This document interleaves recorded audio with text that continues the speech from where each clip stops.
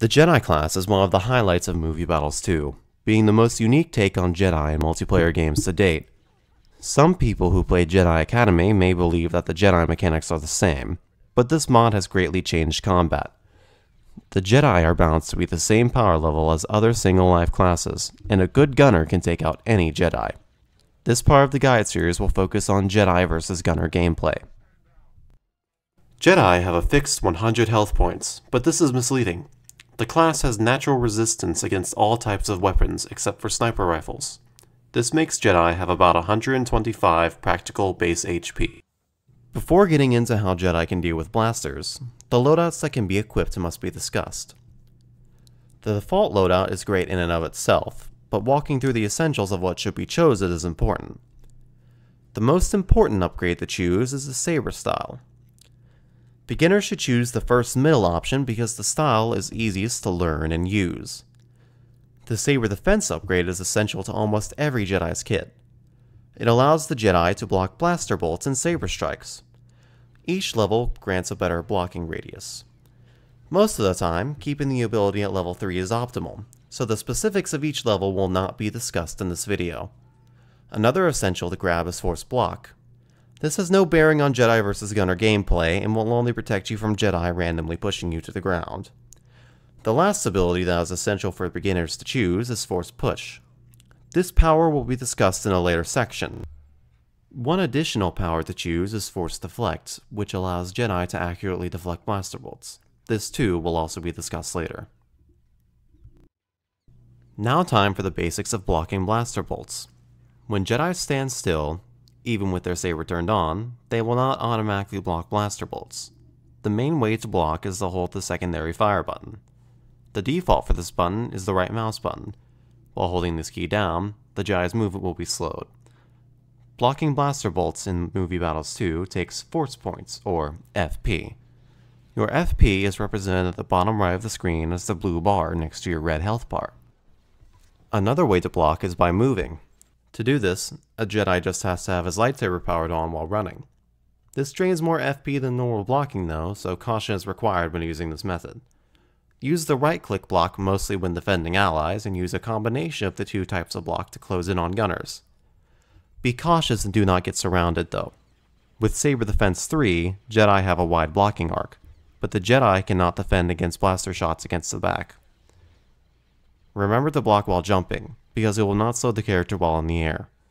While knocked over, Jedi cannot block. Make sure to use the quick get up when facing gunners by pressing jump or crouch.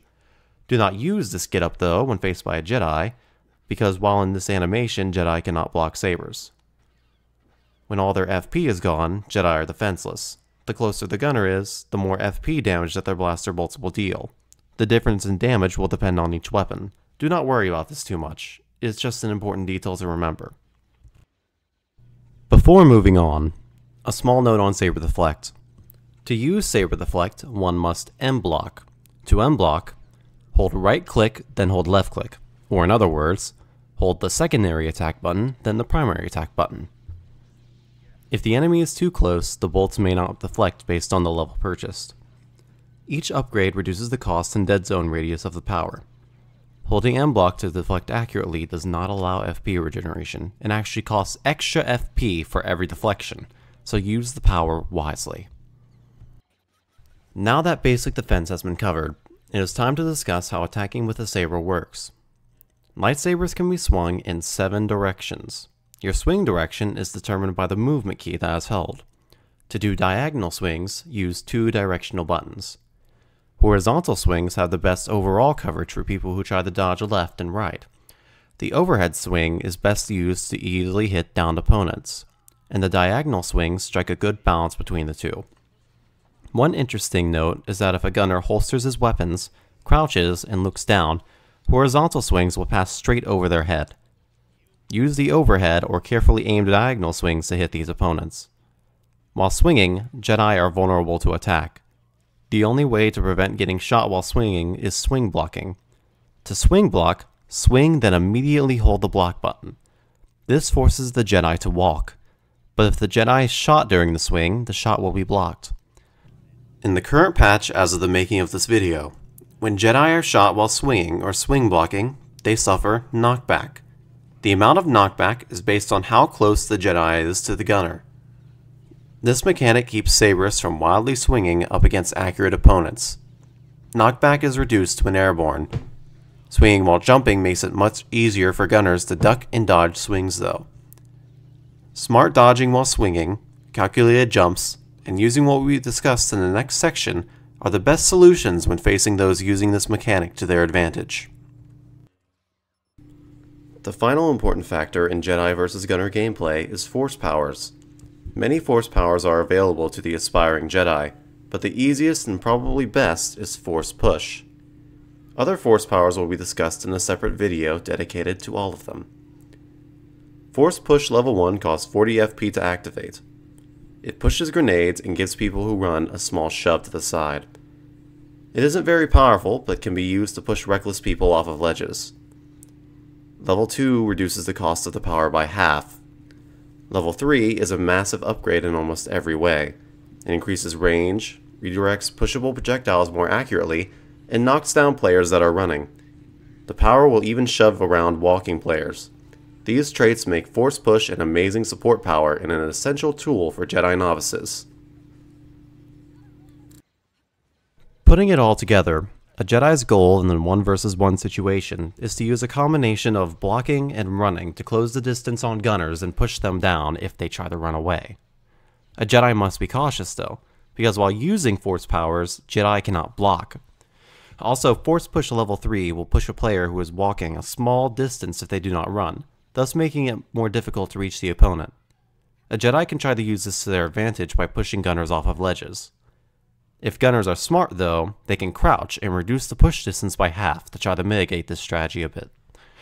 One tactic that can be used to get a knockdown is running right up close to the enemy. The gunner here has two options: standing their ground and possibly getting sabered, or running and getting pushed over.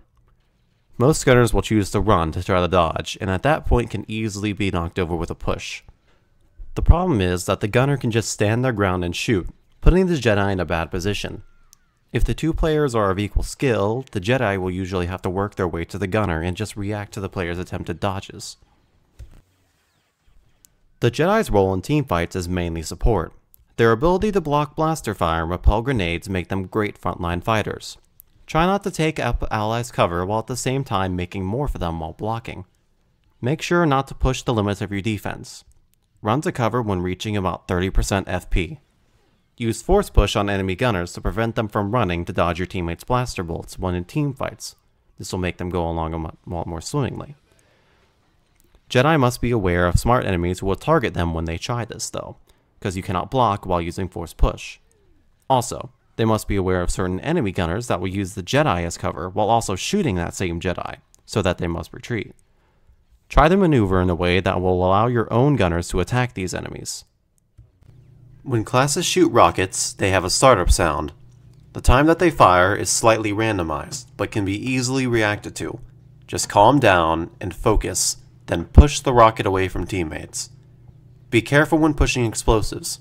If a Jedi accidentally pushes a grenade or rocket into a teammate, they will gain TK points.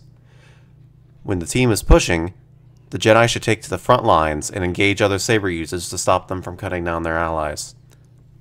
When the team is not pushing, the worst thing a Jedi can do is go and run off by himself. This makes the saber wielder an easy target and opens up the Jedi's team to attack. That covers the basics of Jedi vs. Gunner gameplay. Please keep in mind that new players should play Gunner for a while before picking up Jedi. Watch how Jedi play towards Gunners and learn the matchup for yourself. Do not be afraid to ask for extra tips from players. Most importantly, persevere and keep learning even if you're being crushed by better players. This is the Ranger 1245. See you next video.